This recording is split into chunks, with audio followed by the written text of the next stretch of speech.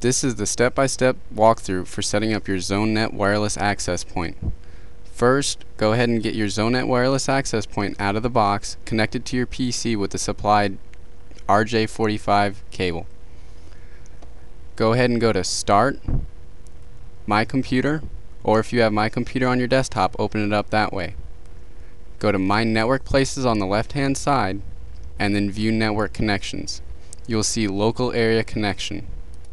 At this point, we want to go ahead and right-click that, go to Properties, and the menu that pops up after that, we want to go ahead and scroll down till you see Internet Protocol. Double-click that, or single-click it and go to Properties. Then select Use the following IP address and type in the numbers on the screen.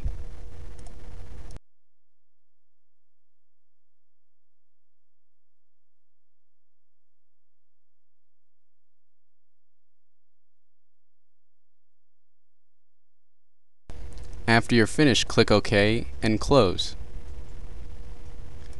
Your local area connection status should say connected after everything. At this point, we want to open up your internet browser, stop whatever home page is trying to load, and go to the following IP on the screen.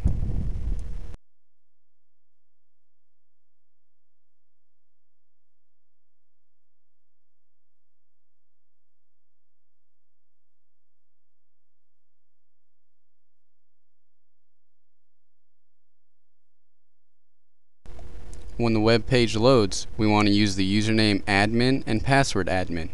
On the following page, click Advanced. On the next page, click Wireless Settings.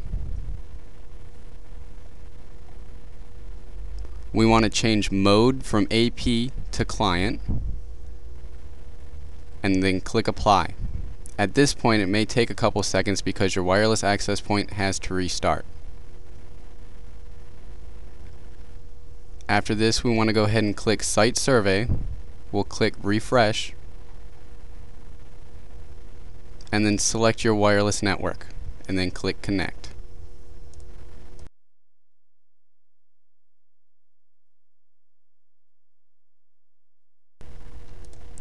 After we've connected to our wireless source, we want to go ahead and click LAN Settings. And in here, you're going to use the information provided from your router to set up the following page. The IP address refers to the IP address you want to assign to your wireless access point. The default gateway is going to be how you log into your router, so enter that number in the appropriate box. The range you want to set outside of your range of your router, that way you don't have any collisions or anything like that. After all these numbers are entered, you can click Apply.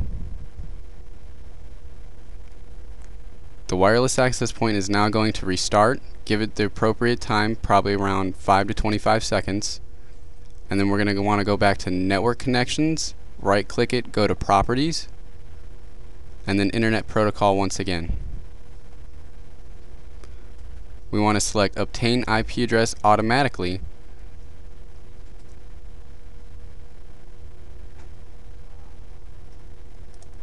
Now your local connection should say connected and firewalled.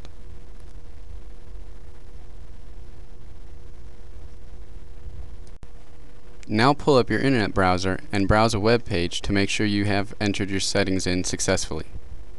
If the web page comes up, you've properly configured your wireless access point and are now ready to hook it up to your nfusion.